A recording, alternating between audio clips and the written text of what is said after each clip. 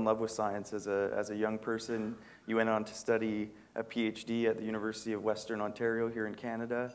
And I'm curious what your teachings and learnings and study around quantum physics taught you about philosophy and our natural world.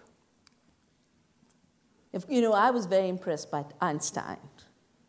And I want, you impressed by Florence Nightingale, you become a healer, you get impressed by various kinds. Or you get impressed by Margaret Thatcher, then that's what you want to become. I got very impressed by Einstein, and so I wanted to be a physicist.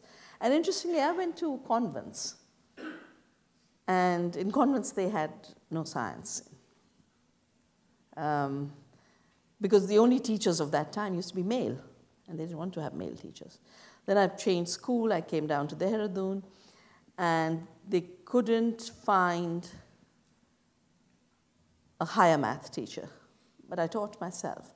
They couldn't find really good physics teachers, so I'd go off to college teachers and spend time with them.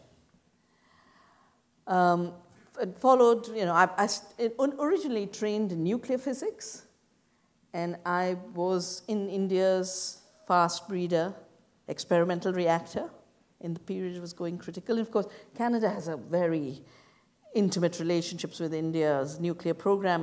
The first nuclear power plant in Bhabha is called the Kandu reactor on Canada. And then it was my sister who was training to be a medical doctor. When I came home for vacations and I'm showing off, being in the nuclear power plant. And she asked me a few basic questions.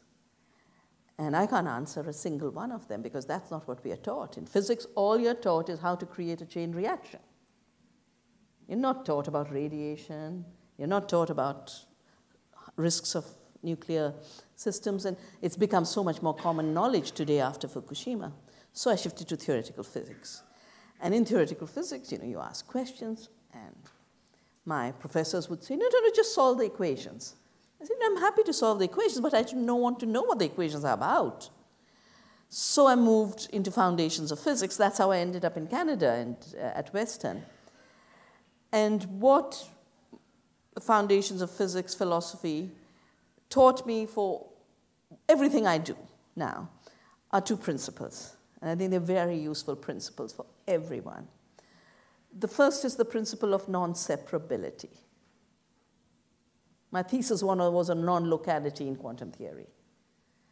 And, in mechanical physics, you can only touch that mug by banging against it. It's called action by contact. And quantum theory recognizes you can have action at a distance, because everything is related. And in ecology, it's called the butterfly effect. In the Amazon, a butterfly can create a storm somewhere else. And we're realizing that more and more with climate change, that pollution of 200 years ago in the industrialized world, in England, in the United States, melting the ice in the Arctic, in our Himalaya, glaciers are disappearing.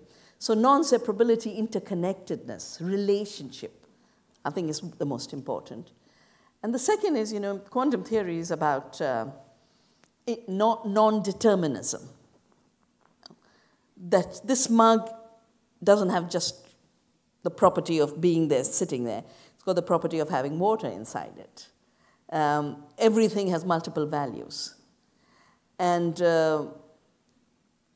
in the algebra of quantum theory, it's called non-Boolean logic. There's nothing like an either-or. Everything is an and.